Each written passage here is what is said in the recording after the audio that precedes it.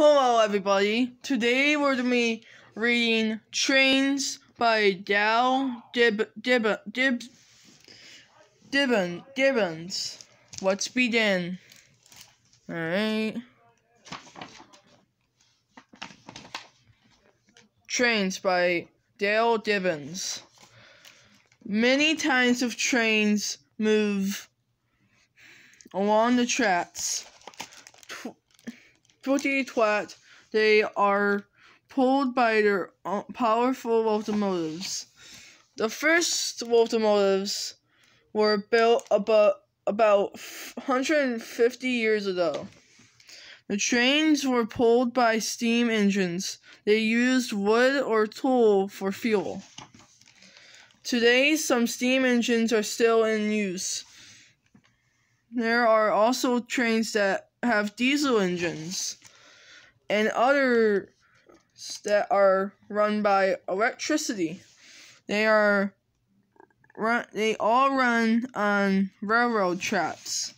Passenger trains carry people through subway tunnels around the city and to nearby towns.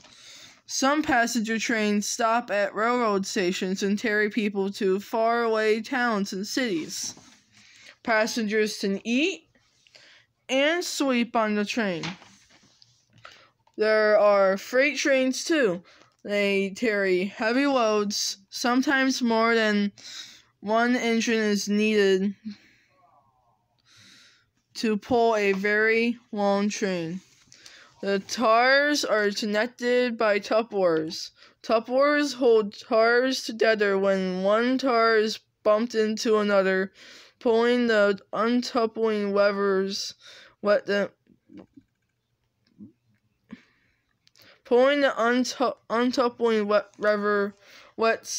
them come apart. Freight trains have lots of different cars. Freight cars haul many kinds of cargo. Refrigerated cars carry food that needs to be kept fresh.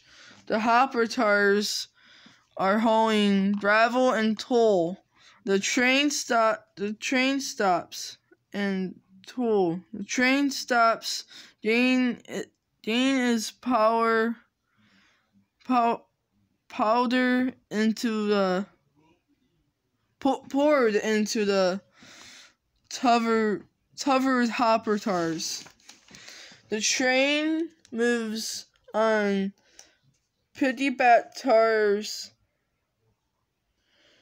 carry truck trailers, box cars, and tank cars go by. The box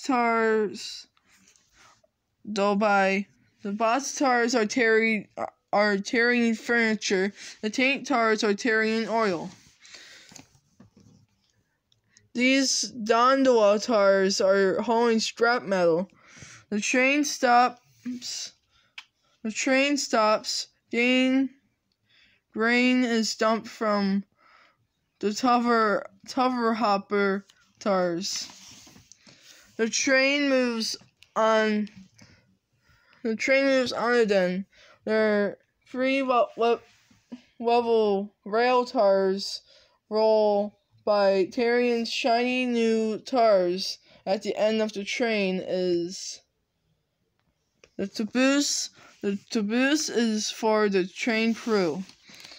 There are all kinds of trains. It is fun to watch them go by.